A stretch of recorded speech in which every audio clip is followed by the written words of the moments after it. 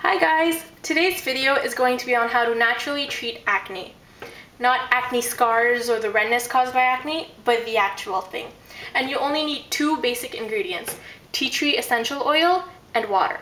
This is if you have oily to normal skin, but if you have dry skin, I recommend that instead of using water, that you substitute it with aloe vera gel. Aloe vera gel and tea tree essential oil can both be found at your local health food store. But if you can't find it there, then I recommend that you buy it online.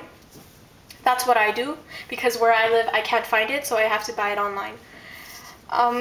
So the reason we're using tea tree oil is because of all of its benefits. It's antibacterial, it's antimicrobial, it's antiseptic, it acts as a shield against infections, it kills bacteria that causes acne, and much more. It's a very, it's been used actually in Australia for centuries as an all-cure type of medicine because it's so good.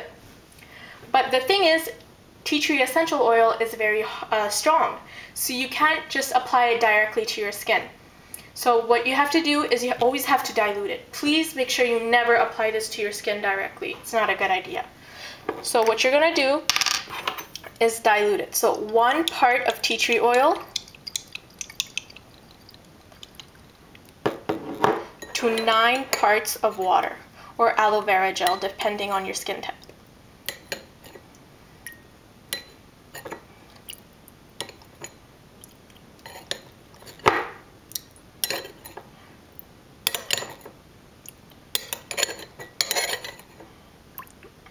And then you just mix it up.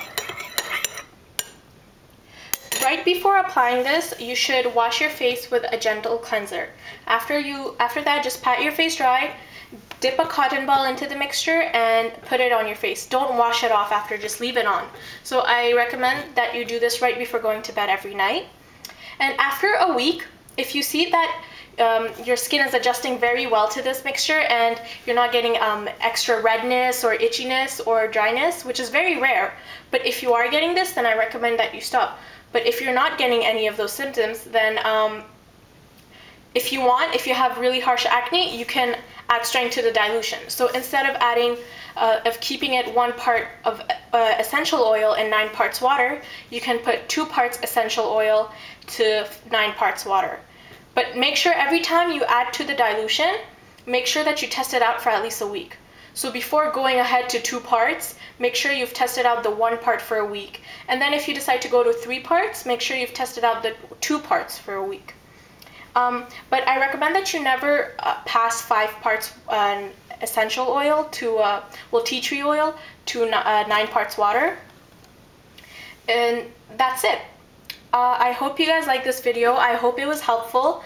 Thank you so much for watching, and please don't forget to comment, rate, and subscribe. Bye!